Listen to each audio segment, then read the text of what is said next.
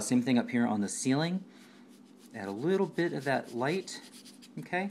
And then what I am going to do with the whole ceiling, I want to add a little bit of yellow, because again, maybe there's a little bit of sunlight reflecting in, even though it's ambient light. Okay, I'm going to put a little bit of that up on the ceiling as well. I'm going to put a little bit of that where the light might be falling. Scrub in just a little bit of light there. Okay, same thing here. A little bit of light, kind of scrub a little bit of light in, get a little bit of our yellowish color going there.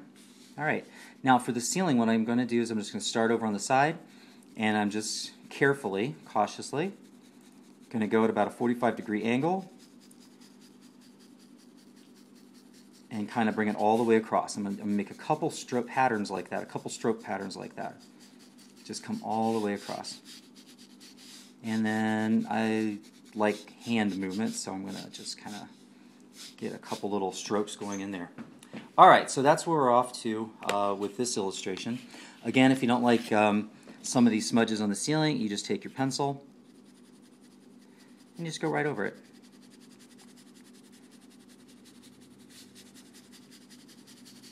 And if you wanted to blend that even further, you could take a cool gray, or you could take your clear blender and you can go over the pencil.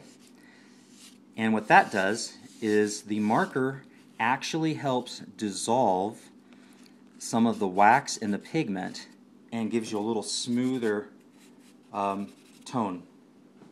Alright, so there we have it. We've got to start here with our walls and our ceilings, and then we're going to come back in and do a few other pieces in a few moments.